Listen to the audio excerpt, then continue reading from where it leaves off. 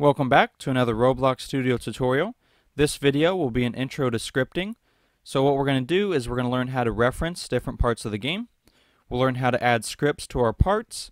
And finally, we'll take a look at how to use variables in our scripts. So let's go ahead and get started and dive right in.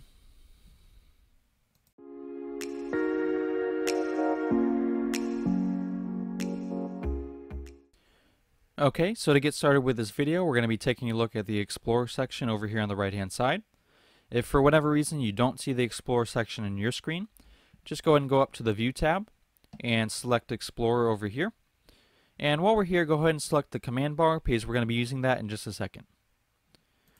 Okay, so now back to the Explorer menu. This is divided up into different sections that control different parts of the game. And in this video, we're mainly just going to be focusing on the workspace. If you open up the workspace, you can see that we just have a few objects right now. We have a camera, terrain, and base plate. So let's go ahead and start by adding a new part into this game. You can do that by coming up to the top and clicking on the blue cube. And once you do that, you'll see that you have a part that gets added into your game. And you also see that it gets added into the workspace section over here as well. Now that we have a new part into our game, let's go ahead and change some of the properties of this part using code. To do that, we're going to come down to the command bar, and in the command bar we're going to be writing code that will change different parts of this part. Before we do that, we need to know how to reference this part, and basically all that means is we need to know how to write code that points to this particular part. To do that, you're going to be starting with the word game, and this is the most general category. Inside the game, there's all these different sections that you see in the Explorer menu. So this part is inside of the workspace. So after game, we need to say .workspace to say that we want to move to this section. Inside the workspace, we're going to say .part to reference the part that we just added. So let's go ahead and take a look and add that to our command bar. So first, we need to say game. After that, the next section is workspace. Inside the workspace, we're going to be referencing the part. And then after that, you can change whatever property of the part that you want to. In our case, we're going to be changing its transparency. Okay, so we're going to say game, the most general. Inside the game, we're going to be looking in the workspace. Inside the workspace, we're going to be looking at the part we just added. And then from this part, we're going to be changing its transparency by setting it equal to a new number. Okay, by setting it equal to 1. That makes it completely transparent, so it'll be invisible. And to run this code, all you have to do is press enter. And you see when I do that, my part disappears. If I want it to reappear, then I can change that number to 0. It reappears, and then somewhere halfway in between 0 and 1, we'll make it semi-transparent. So if I do 0.5, that'll make it see-through. Okay, so we can do the same thing we just did in the command bar by adding a script onto our part. To do that, we're just going to come over to the Explorer menu, find our part, and click on the plus sign. After that, we're going to start typing the word script, and then select it once it shows up in the menu. This opens up a blank script that you can write code. Let's go ahead and start by deleting the print hello world message. And to do this, we're going to be basically just writing the same thing we did before. So the most general category is game. Inside the game, we're going to be referencing the workspace.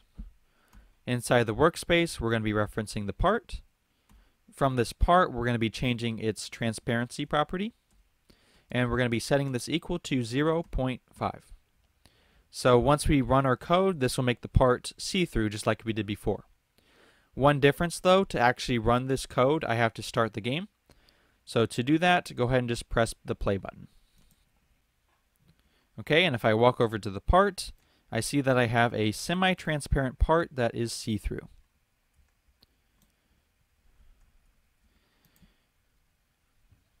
Okay, so now let's head back to the script and see how we can make this a little bit neater. So instead of typing out this whole string right here, let's go ahead and use a variable to make this a little bit cleaner. So to make a variable, the first thing I'm going to do is say local. Next will be the variable's name, and let's just keep it simple. We'll just call it part.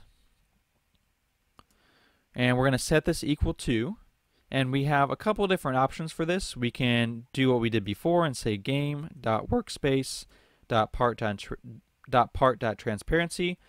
But instead of that, an easier way to do it would be saying script.parent. And the reason this works, if we look over on the Explorer menu, we have our script, and by saying .parent, that basically means move up a level. So the script right now is inside of the part, and moving up a level will reference the part. So script.parent would be exactly the same as saying game.workspace.part. Now what I can do, instead of saying that whole string of code, I can say part, which is the name of my variable, and this variable is referencing the part over here. So I can say part.transparency equals 0.5. And this will do the same thing as the code that we just wrote before. And if you want, you can change the name of this variable. So if you want to say something like brick instead, then you can do that, and all you'd have to change is this first part. Instead of part, we're now calling it brick. Okay, so let me go ahead and run this code to show you that it does the exact same thing. Okay, so I'm in the game again, and I still have my semi-transparent part. Okay, so just to conclude what we did in this video, we learned how to reference a part that we add to a game. We learned how to add a script to that part, and we also learned how to use a variable to make our code a little bit neater. So this is going to be the end of this video. I hope you enjoyed, and stay tuned for the next one.